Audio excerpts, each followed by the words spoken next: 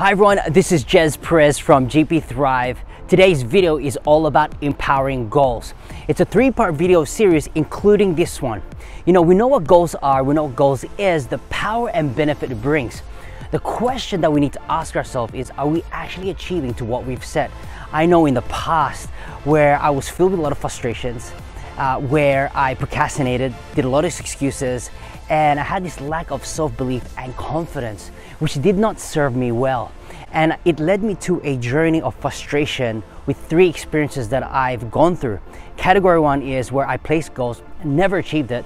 I thought about the goal, but never written it down. And category three is I never attempt to place a goal because I had this lack of confidence and that self-belief that I wasn't able to achieve it. Now, because of those experiences, it led me not to have that empowering self-belief to actually achieve goals in my life. And I was stuck in a rut. I was like a mice running in a treadmill, going nowhere.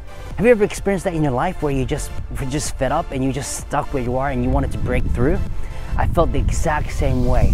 And so I went through a journey where I just research upon research, and I call it the analysis of paralysis because I analyze a lot of stuff but never get things done.